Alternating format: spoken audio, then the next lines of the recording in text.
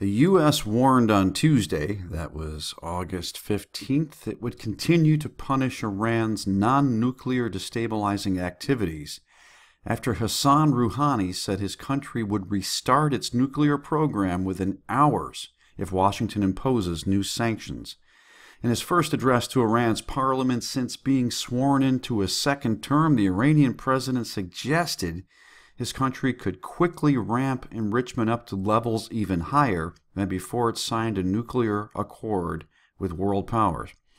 Now, responding to Mr. Rouhani's threats, a U.S. State Department official said the Trump administration remains committed to addressing the full range of threats Iran poses to the United States and regional stability, including its continuing ballistic missile development.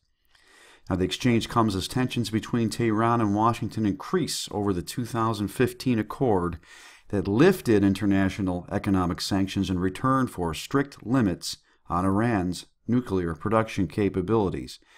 Iran tested a powerful new ballistic missile last month that resulted in new U.S. sanctions, and last week Parliament voted overwhelmingly to increase budget spending to $260 million for the ballistic missile program, which is not limited by the nuclear deal.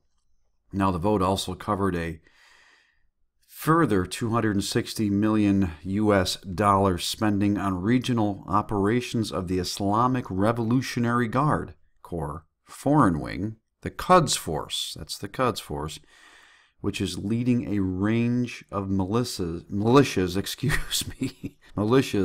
in Syria and Iraq. So we have that now. You can just put that in the box with North Korea, another threat lurking out there, another potential nuclear exchange taking place. Maybe it'll be with Iran and not North Korea, but while this is certainly something to keep an eye on, I'm becoming increasingly skeptical, as I've been saying, of these potential military engagements, nuclear wars, missiles being fired. Not to say these things couldn't or won't happen, but it seems more likely right now, ladies and gentlemen. Not more likely, but certainly, our main issue is here domestically. It's internally. It is our society and our culture. It is alt-left and alt-right and alt-this and alt-that. We are so terribly divided and balkanized in this nation. And this is what the powers that be want. They are instigating this. They are financing this. They are motivating this. This is purely satanic. This is all it's all part of the design to tear America up and bring it down in order to absorb it into the one world system.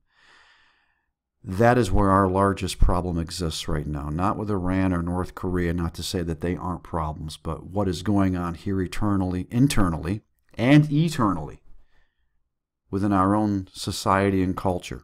And it all comes down to a lack of Jesus. That's really what it is, bottom line. Anyway, folks, thank you for hearing me out. Please, I'll leave a link to this, and I'd ask you to check out the links to my fiction books and to my music in the description area below this video. There's also a couple of live in the living room recordings of a pair. There's two of my songs. There's videos here on this channel you can find. One is called Hope. One is called This Desert on Wings Like Eagles. Again, just basic live in the living room.